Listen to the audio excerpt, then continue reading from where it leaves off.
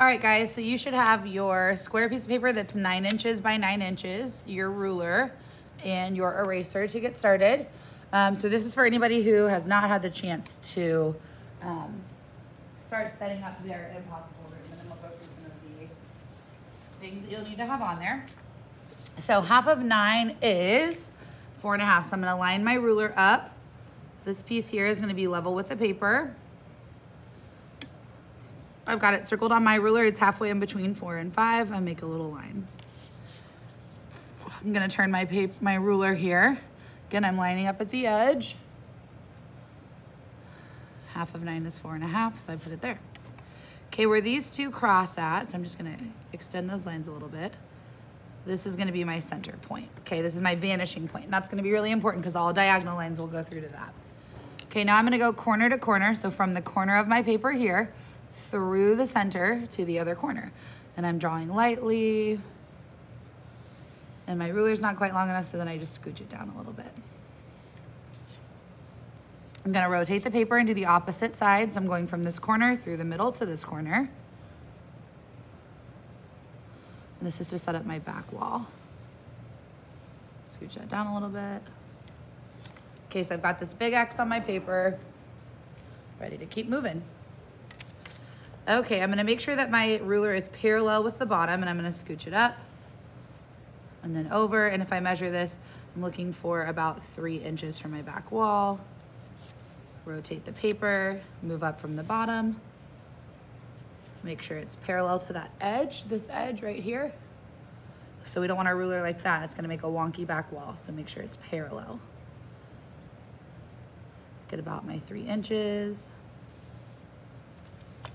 Rotate the paper, do it again. Okay, so I come up from this back edge, shift up and over, find those 3 inches.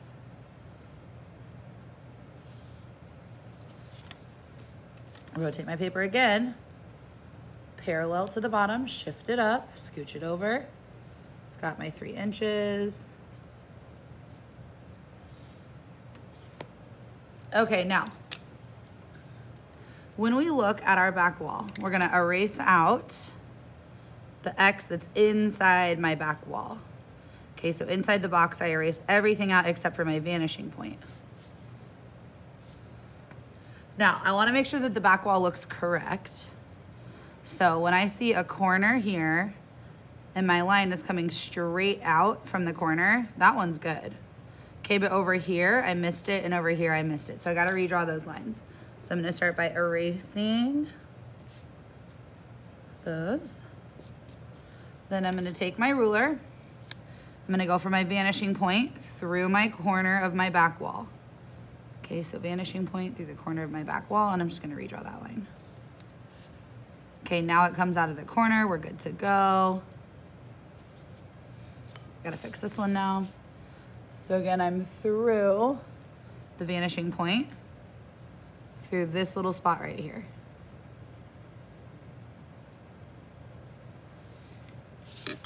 Okay, now my back wall is fully set up. I can erase out these little lines that I was using to show you. So you guys starting to see it? Now we've got the back wall ready to go.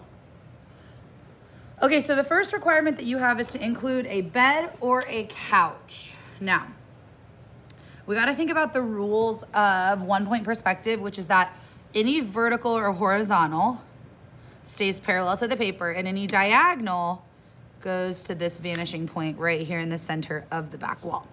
So you have a couple different options for the bed. Okay, here's one option, a bed that's kind of off to the side. We could also do a bed that's kind of centered. Okay, here's another example of a bed in my little candy themed room. Okay, so we'll start with the bed, then we'll try a couch. For the bed, again, I want to be parallel with my horizontal lines, and I'm drawing lightly. Shift my ruler over, drawing lightly. Get my vertical line going, I'm parallel to the bottom of the paper. Okay, we don't want to be able to see through my bed, that'd be weird. So I'm gonna erase that out. Now, these 3 corners, 1, 2, 3, are all going back to this vanishing point. Okay, so I take my ruler, I line it up to the corner, through the vanishing point. Don't know how big I want my bed to be yet, no big deal. Okay, from my corner to my vanishing point.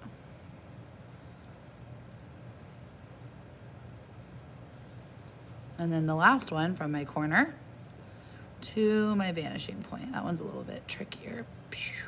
There we go. Okay, now my bed is ready to get its back edge here. So this is really important to keep this parallel. So look, I just take my ruler and I slide. Cut it off. Take my ruler and I slide. Okay, now I'm gonna erase out the other one. So again, I don't wanna be able to see through my bed. Take those extra vanishing point lines out.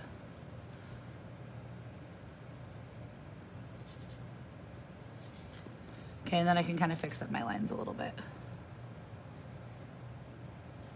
Okay, once I'm here, now I can start adding in stuff that kind of goes along with my theme. So you saw in one example, I did a little Skittles box. I got my bedspread on there. So remember, if they're horizontal lines, they stay parallel. If they're vertical lines, stay parallel. Only the diagonals go back, and I had this idea of splitting those out. Another example. Okay, so I added on a bedspread, a pillow, some bed frame ideas. Okay. So if I wanted to add some more of those here, you know, I could take that horizontal and vertical line out. I could also change the shape of the bed frame, and I would just change it on that back edge too. Okay, I could add a bedspread. Now let's say I want to make stripes on my bedspread. Those will have to go back to my vanishing point. So, and these are all choices that you're making. So this is not, you know, required by any means. This is where you get to kind of incorporate some more of that creativity. Okay, so those are what some lines would look like on here. Notice I brought all those back to my vanishing point. And I would do that same thing down here if I wanted to. Okay, so that's our bed. Okay, I'm gonna rotate my paper and show you a couch. Okay, so first we wanna get the side of the couch. It kind of looks like a bubble letter L. And again, I don't wanna be able to see through it. So get rid of that. Got my armrest on there. It's a goofy little armrest. I like it though. Now from here, I've gotta take 1, 2, 3, maybe even 4 different spots back to my vanishing point. So I line up my diagonals from the tippity top to my vanishing point. Okay, then I get this little piece, and then I decided I wanted to do this one, and then I'm even gonna do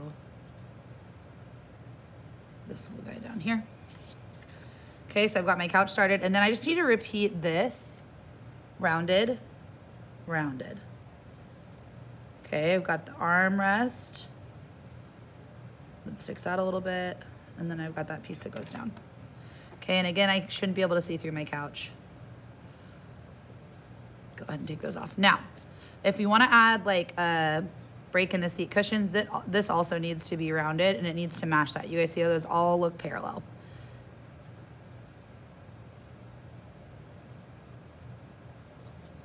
Okay, so there's my little couch.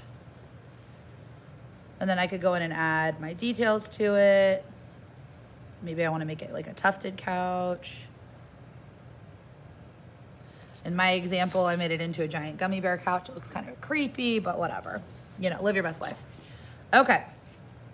So the next step that we're going to do is we're going to add a window, rug, or a poster. Okay.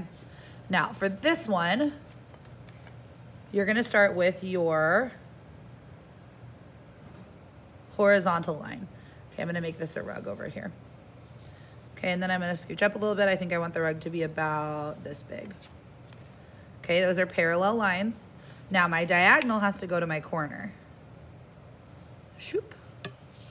And shoop. Okay. Now, how do I add details to this? Well, if I wanna make it a TV,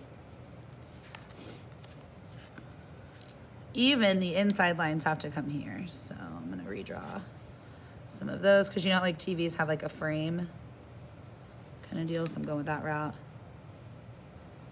Vertical and horizontal lines stay parallel to each other. Okay, maybe I'd put Samsung, little power button. What's gonna be on the TV? A giant lollipop. Okay, so that would be a TV. Okay, what about a rug?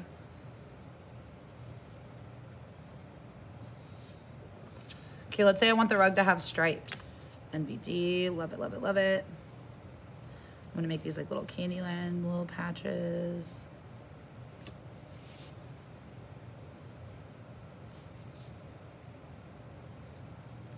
Okay, and I'm lining everything up to my vanishing point.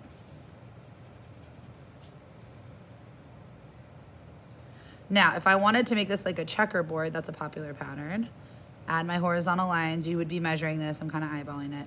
Okay, and then I could even shade in. Obviously, you wouldn't do this with your pencil. I'm just trying to give you an idea here. Okay, that could be a rug. Okay, other ideas. Want to do an old school TV. Just kind of round off those edges a little bit, but notice those diagonals still come back to the vanishing point. Okay, what about more of like a poster? No big deal. If I want to have writing on it, that writing is going to fit in this little box where I've drawn towards the vanishing point, because the text gets smaller as it gets closer to this vanishing point. So that's going to be important. Okay, so I've got my better couch, rug, TV, window. Okay, oh, so let's say we want to make it a window. So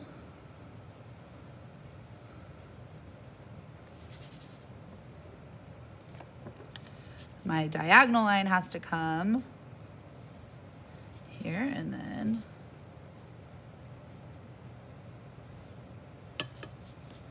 okay, so here I've got my little window. I could add some drapes to it.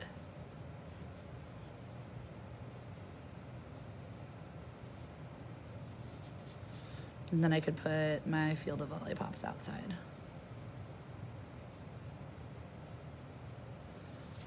Okay, so that would be like a window. Okay, next up we're gonna add a table. Now you can add a, really any kind of table that you want. It could be a dresser. If you wanted to add something like a dresser, we could have more of like a coffee table. It could be square or circle. So that kind of those design choices are up to you, but remember we want to keep rotating the paper so that it really gives it that surrealist vibe. So I'm gonna put a dresser right here. So to start that out, sometimes I'll just use the base of the ruler to get my lines down. So I want the side of my dresser to be about that big. Okay, again, these three corners go into the vanishing point. So I line it up and I draw my line. Line it up, draw my line, line it up, draw my line. Okay, I'm gonna slide from here, parallel lines, over. I'm gonna slide from here, back. There we go. Okay, again, I don't wanna be able to see through the dresser, so I'm gonna get rid of that. Get rid of that. Okay, if I wanted to add drawers in here, the front part of the drawers are gonna be parallel to there, and then maybe on the bottom I'm gonna have some smaller drawers. Okay, on the diagonals I have to take it back to vanishing point.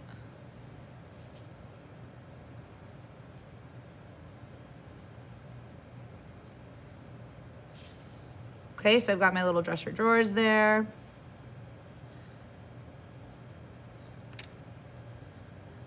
Clean up all those lines. Okay, so that's a dresser. What about a coffee table? Yeah, let's say I want a coffee table kind of right in the middle here. It is easier to do things that are squared, I'll be honest with you. But if you're struggling to find something that you like, you could always Google circular coffee table, 1-point perspective, and you'll find some stuff. So my horizontal lines stay parallel. Then I get my diagonals going back to my vanishing point.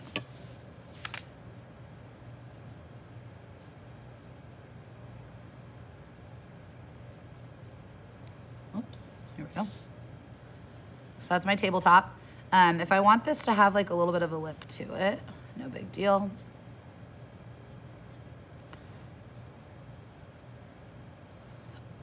There's my coffee table. Okay, I can add in details like a lamp. That's just a vertical line with a shade on it. Easy peasy. No diagonals there, so I don't really have to mess with how I'm drawing it. Okay, there's my lamp. Okay, so we've got 2 different types of tables you can use. We've talked about this being a rug, window, poster, TV, anything like that. Okay, now we're gonna add something on the back wall. Okay, other options that you have, a good light fixture can kind of place this. So if I want my light fixture hanging down this way, I could drop this line down. I could create my light fixture here. Again, I wouldn't want to be able to see through it. So I might change that, and maybe I want this to be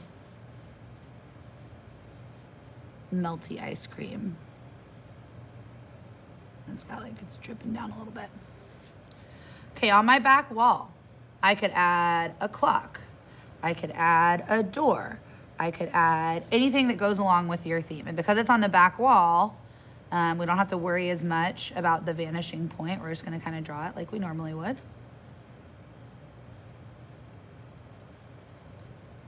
So there's my little door. Now I'm feeling like this side is missing a little something. So I'm thinking like, what else could I add? Well, I kind of want to add like a Candyland path. Okay, these lines stay parallel to each other, remember? So that could be my little Candyland path. I could be looking up like what other candies could I put in there. We could add some texture. Okay, let's say I want, oh, like wood grain or something, like hardwood floors. Okay, so I draw my lines there. Those all went back to my vanishing point. And then I could just space out those textury things. There's my little nails. Okay, if I wanted this to be checkerboard, I would get all of these lines drawn. Okay, and they're going back to the vanishing point. And then I would do my horizontal lines, and I would choose every other one to shade in. Okay, so that's another option. So I want you to go crazy creative with this. Make sure you have something on each of the sides so that you can really mess with the perspective of this thing. And feel free to add more. If you're like, I want a bed and a couch, go for it. If you want both kinds of tables, go for it. If you want something that you haven't seen me demo, that's when you're gonna start Googling to try to figure out, can I figure out how to do a 1-point perspective? Stairs. Stairs are so fun. Let's add some stairs in just so you guys can see what it looks like. Okay, so stairs are like a lot of vertical and horizontal lines. So just like prepare yourself to be best friends with your ruler right now. Okay, so I'm gonna start a stair here. I'm gonna go about 1 inch over, and then we'll go 1 inch down, inch over. And I'm keeping these parallel to the base of the paper. Horizontal and vertical stay parallel.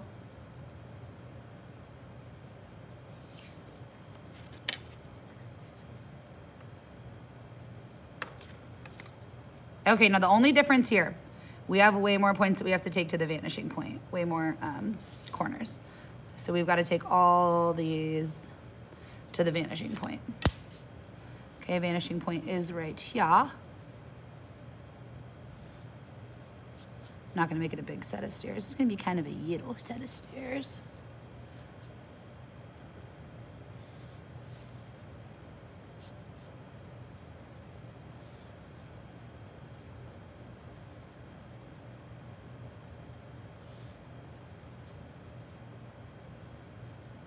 Making sure my ruler's lined up the whole time.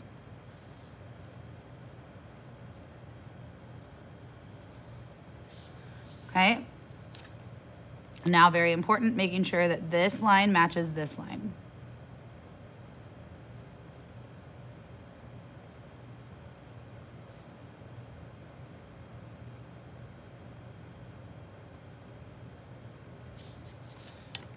Come on and get all my horizontal pieces now.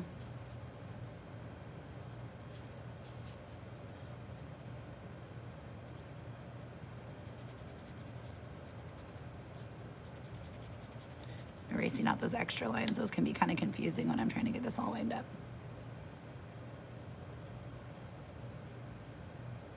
Make sure it crosses over that corner, otherwise it's gonna mess with the perspective. So do you see that kind of looks like an arrow? If we don't get this line going straight into the corner of the stairs, it's gonna look off. Okay, now I can erase this out. Maybe I've got one of my cartoon characters hanging out on here.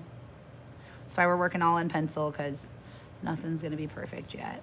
Gotta give ourselves some grace when we're working on this part. Okay, so we've got a set of stairs now on my impossible room. What about a shelf? Let's say you want a shelf on here. Okay, I'm gonna start just by drawing a little rectangle. Okay, and then all of these lines are gonna come back to my vanishing point. I'm gonna put it below, I'm gonna put it somewhere else. I freehanded that, but you could use your ruler to line it up perfectly. Actually, I need to, because you might have noticed that did not look square to my paper. So sometimes I think I can freehand it, and then I'm like, no. Okay, so these 3 corners go into the vanishing point.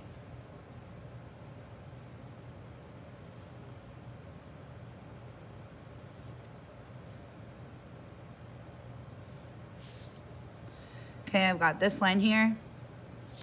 This one's the hardest one to get. Again, I'd be sliding my ruler over to check it. I'm just kind of speeding a little bit. Okay, now I've got that on there. What am I gonna put on here? Another lollipop. Psycho gummy bear, maybe. Maybe he's like trying to climb up. That's where the creativity comes in, faux show. Okay, so you guys are gonna do great. Pause the video as you need to. Use other resources like YouTube to help you as well. You got it.